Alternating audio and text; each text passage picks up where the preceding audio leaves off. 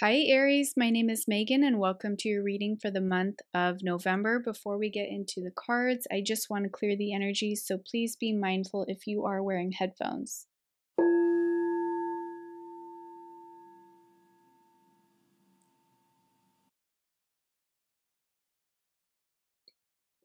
All right, Aries, let's see what's going on for you this month in November, the overall energy. Aries.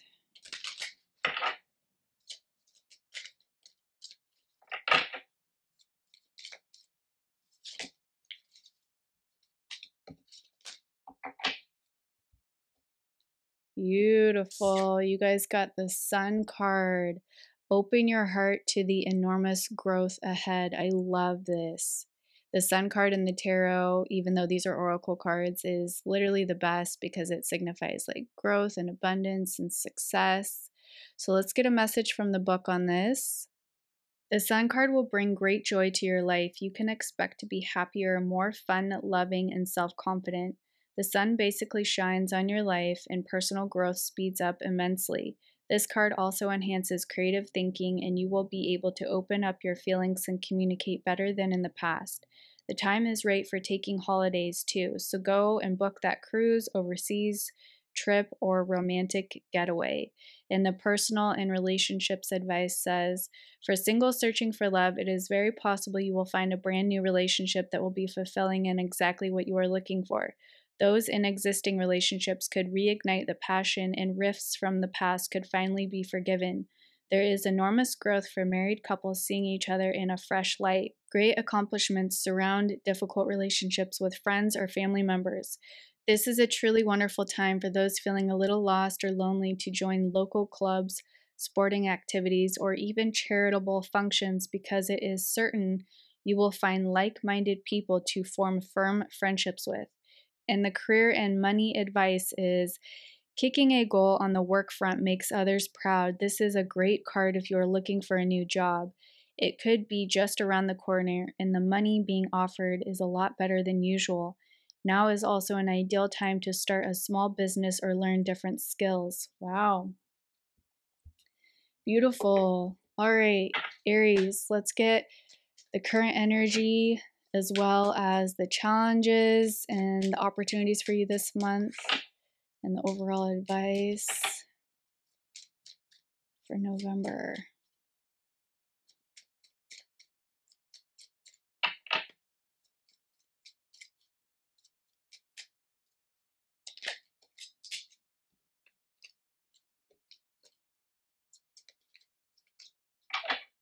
All right.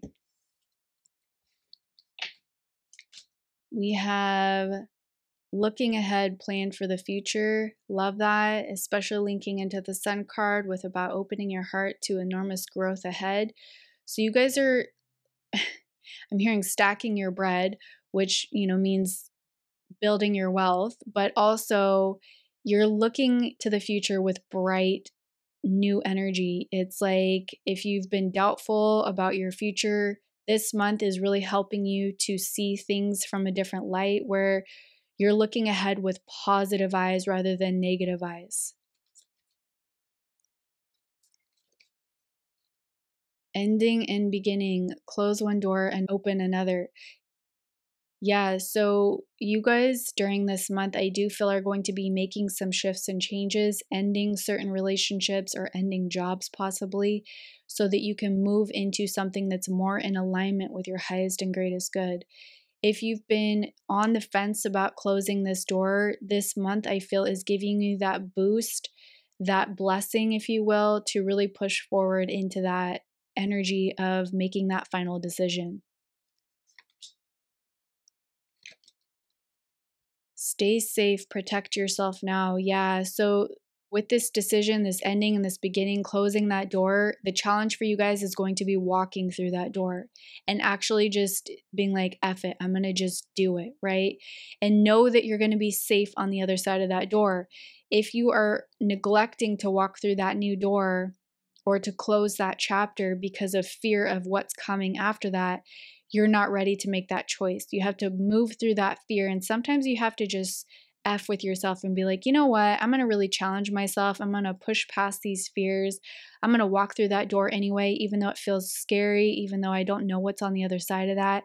I'm getting this intuition that I need to just do it. So I'm going to do it. And I know Spirit has my back and I will not fall. I will be protected. I will be guided and I will be safe if I make this choice or this decision.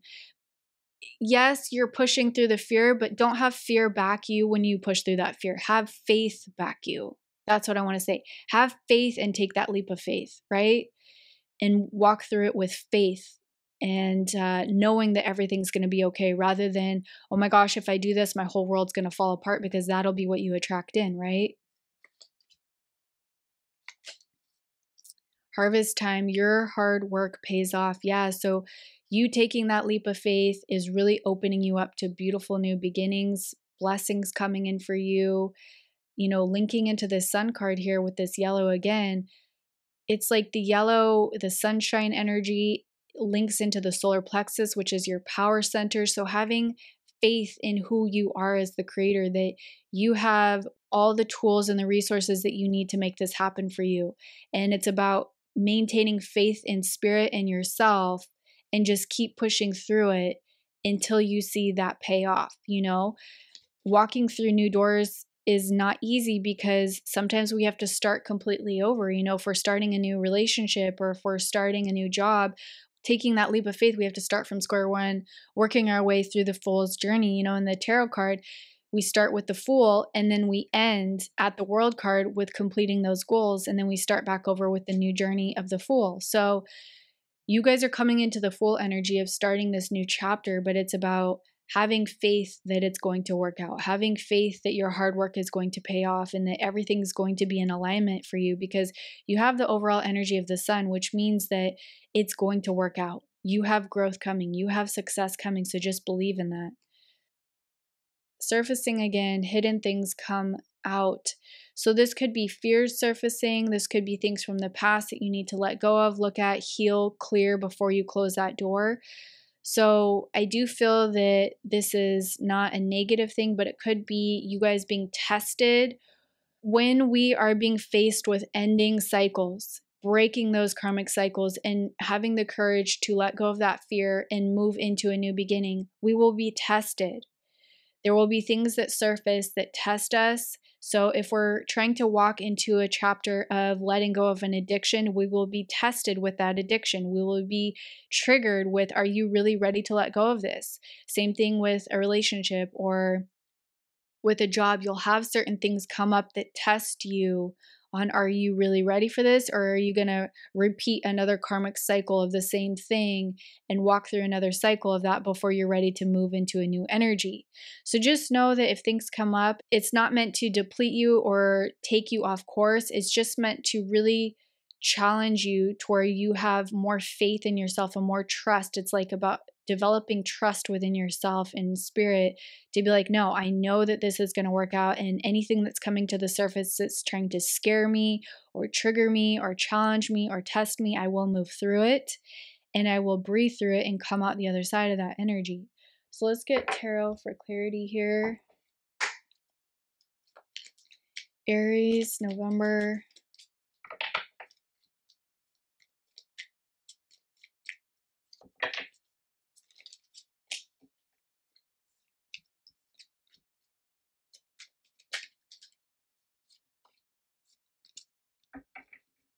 All right.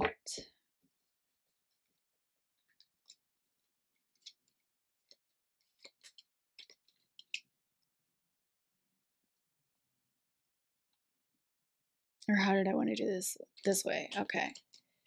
I like to take the cards as they come out. All right.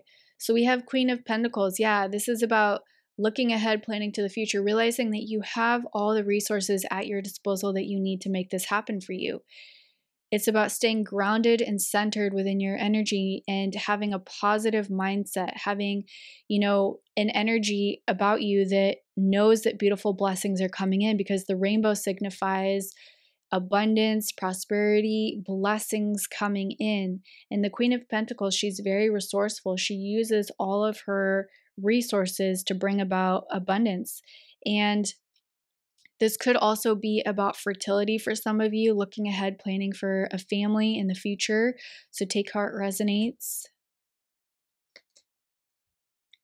Nine of Pentacles. Oh, I love this with ending and beginning, close one door and another opens. So Nine of Pentacles, this is about luxury. This is about financial pleasures, really feeling independent here, being able to support yourself financially, being independent financially, and being completely within this energy of, okay, how do I say this? You have the Queen of Pentacles and the Nine of Pentacles. So it's like you have all the tools, the resources you need to make this abundance for you, to make this independence for you, to make this wealth for you. And it's about really grounding in your manifestations this month, really visualizing that, having faith in that vision, and not doubting that that's a possibility for you so that you can move into that independent version of you. Oh my gosh, the Wheel of Fortune. Love this. Stay safe, protect yourself now. Yeah, so when you guys have faith and you take that leap of faith, the Wheel of Fortune is about luck returning to you. This is like you taking a gamble on life and it turning in your favor. You have beautiful things happening for you on the other side of that door that you're hesitant to walk through right now. Yeah, harvest time, hard work pays off. So judgment, this is awakening you to more in life. The owl in this card, I don't know if you can see in the top tree there, the owl signifies wisdom. This is awakening you to your potential, to your life purpose, to your destiny. It's pulling you out of this slumber, out of this Groundhog Day energy, moving you into alignment with your highest and greatest good, moving you into alignment that links up with all of your desires and all of the manifestations that your higher self wants to accomplish in this lifetime. So you guys are moving into a timeline where it's very abundant and you're starting to, it's like the seeds that you've planted over here with the Queen of Pentacles. It's like you're moving into this energy where you're going to harvest those manifestations and they're going to turn into fruition. They're going to become physical. You know, it's like you're planting the seeds and now you're going to harvest those manifestations. Five of Wands under surfacing again, hidden things coming out. So this is just energy to challenge you, to test you. But these challenges, these obstacles are not going to deter you. They are just meant for you to really have one final swing at it, one final go with that energy before you're like, you know what, I'm completely putting this to bed, completely putting this to rest. I don't need to battle with this energy. I don't need to go on another karmic lesson or karmic cycle with this energy. I'm done with it. I'm walking away from it and ready to move into this next chapter. All right, let's get tarot clarity here with the major arcanas. See what other advice Spirit has for you for November. Aries, November.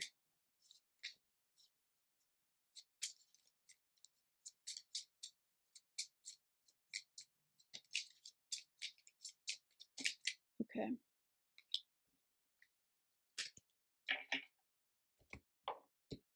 All right. So we have the Emperor, yes. So it's about you guys getting into your strength here, getting into your power. The Emperor is like that king on the throne. He's on the throne and he's wearing armor underneath his cloak. So he's ready for battle, but he doesn't need to go into battle because he's very methodical and thinks strategically. He's like that father figure energy. So he really thinks things through before he takes action. So you guys are coming into this energy where you're looking to the future, you're looking at your life through a different lens, and you're not going to make foolish decisions. You're really taking things to heart before you make any decisions. So it says using your authority and power to lead with grace. Yeah.